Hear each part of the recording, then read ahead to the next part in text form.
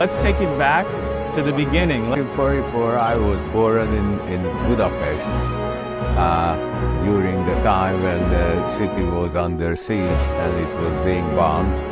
And I was born in the basement of the hospital because there was a bombing day. We had no recollection. Is it true that you made your first money in high school from selling juicy fruit gum to classmates? Wow.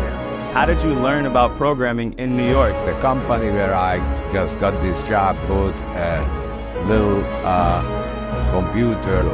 And that skill ended up being the one that changed your life forever and got you to this point today.